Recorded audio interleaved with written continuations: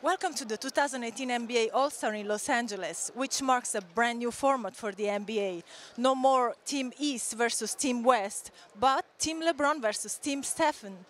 LeBron James and Steph Curry, the top vote getters by the fans in each conference, are the captains, and they elected from the pool of All-Stars the 11 players in their team roster, independently from the conferences.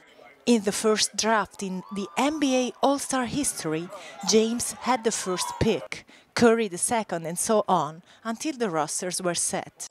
Welcome to a new universe in which LeBron has the team of reunions. James and Kyrie Irving are teammates again, and Kevin Durant shares the locker room again with Russell Westbrook. Team Stephen sports two of the top three scorers in the league, James Harden and Giannis Antetokounmpo. This All-Star is pretty different, a new format. How do you like it? Oh, it's awesome. It's cool for me and LeBron to be able to pick the team and hopefully make the game a lot better on Sunday.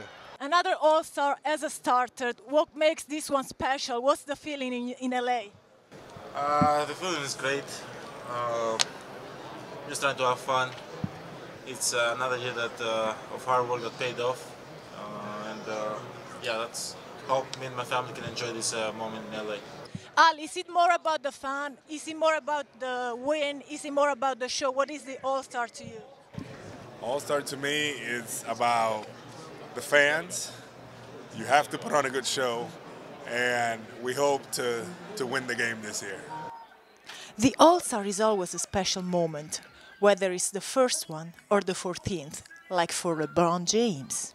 LeBron, 14 All-Stars as a starter, another record. What makes this one special, and what do you think of the new format? Well, what makes this one special is that, I'm here once again and I'm representing my family and my friends. There's a lot of things that I dreamed about when I was a kid, but being an All-Star was something that was far-fetched. So for me to, be here, my 14th straight start, setting a record, being a part of a class with Jerry West and Michael Jordan, it means a lot.